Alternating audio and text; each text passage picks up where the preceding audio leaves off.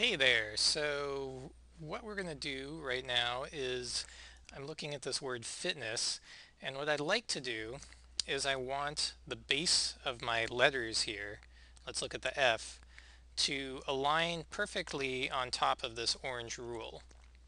So I'm going to zoom in a little bit closer there. Now, one way that I'm sure we all know is I can click on my text frame here and I'll just nudge it down with my arrow key. But dang it, it goes too far. So I'm kind of stuck. How do I get that to align? Well, I could obviously use my mouse. I could click on this with my arrow key, move it with my mouse. The problem is if I have smart guides turned on, that can kind of be a pain. Smart guides tends to meddle in affairs that you may not want it to be involved with. And so I could click on this and try to drag it, and smart guides might get in the way and say, try to snap it to this guide that's here. And I just don't want to deal with that. Sometimes smart guides really irritates me, even though they can be very useful as well. So let's talk about a third way, and this is actually what we're going to be talking about throughout this tutorial. We're going to be going into InDesign's Preferences panel, and we're just going to go in and fine-tune our units and increments to allow us to, say, click on this, and using my arrow key, setting it so that it moves in smaller increments so that I can fine-tune things more easily. And we're also going to talk about how to change things, like if we look at our ruler around the perimeter of our document, we see that's in inches. We're going to talk about how to change those to different units of measurement, so picas, points, pixels, stuff like that. And we're going to talk about some other keyboard shortcuts for just fine-tuning various items on our page. Okay, so let's go into our InDesign preferences. I'm going to do that by going up here to InDesign preferences. You can also get here by pressing Command K on your keyboard. Very important keyboard shortcut for you to memorize. We're going to go to Units and Increments. And we're going to jump down here to this whole area, which is what we're going to go through. Let's take a look at the cursor key. The cursor key is in reference to those arrow keys that we were just using. And it's in it's the default is a decimal point measurement such as this. I'm not sure if this is the actual default.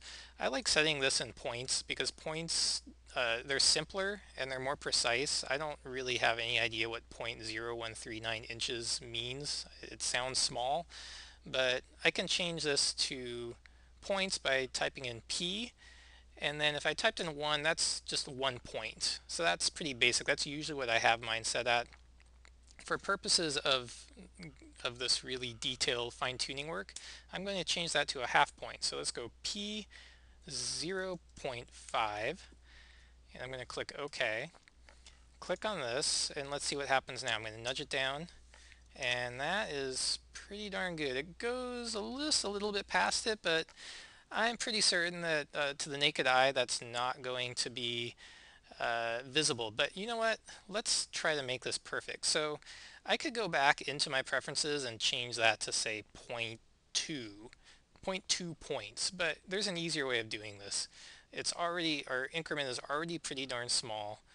I'm going to hold down my command key and my shift key at the same time, and since it extended just below where I want it to go, I'm going to nudge it up. And you can see it's just nudging up just barely. You can barely tell. So now we have it just about right. Again, that is Command Shift and the arrow key, the direction you want to go.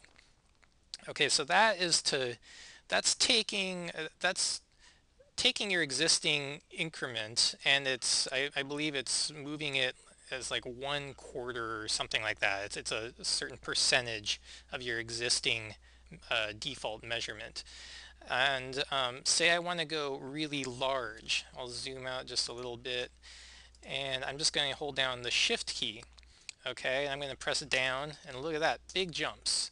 So if my default was a half point, I think that's moving now at 2 points. It quadruples it, I believe. So those are some quick little shortcuts that I find really useful for fine-tuning things, or if you want to move something really far, you can hold down shift and do it that way. Okay, so a few other things in that preferences panel. You may not know this, but you can adjust the size of your type using keyboard shortcuts so that you don't have to be going up into your control panel or going to your type panel, your type windows, and adjusting the size that way. So let's say that I want to make this text larger. Okay, I'm going to highlight it. I'm going to press Command Shift and then the the less than and greater than symbols, those bracket symbols that are on your keyboard, just to the left of your question mark key. Press those three keys together, and I'm making them smaller. I'm making them larger. Okay, so but how much smaller and how much larger? Well, again, that is dictated by our preferences panel. So I'm going to go back to preferences, Command K, units and increments, and here we go, size leading. So that's increasing and decreasing in 2-point increments. Let's change that to 1 because I like that to be a little more precise. And while we're here, let's take a look at baseline shift is 1, and kerning, 20 is, in my opinion, way too high for kerning. That's going to be that's your default. I like to set that at 5. Okay, we're going to set that 5, and let's tackle all these things using the same example here. So let's take a look at the size again. So now it's increasing and decreasing less than it was before, just by 1 point. If I want to change the leading, I hold down my Option key and I press my up and down keys. So that's to increase leading. That's 1 point with each increment. Okay, and if we take a look at tracking, that is holding down that same Option key but going left to right. So tracking is essentially the letter spacing in between. Now tracking comes in handy when you're setting like paragraphs of text, and that's why I set it as smaller increments, because you kind of want to be a little more precise.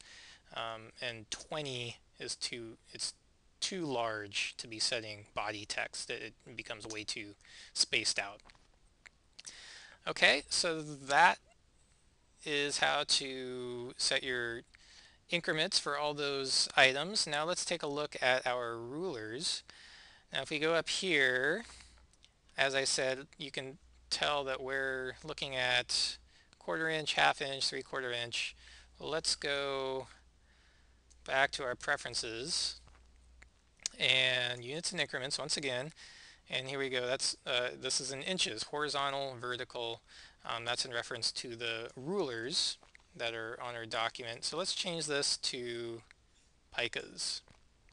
Say we have a client that wants everything in picas. Okay, so I'm going to press OK, and now our rulers are in picas, and everything is in picas. So say we have a client that says, I want the baseline of this text to be 4 picas below the baseline of this text. Okay, so let's draw a box to see how far that is. If I look up here, that is 2p8.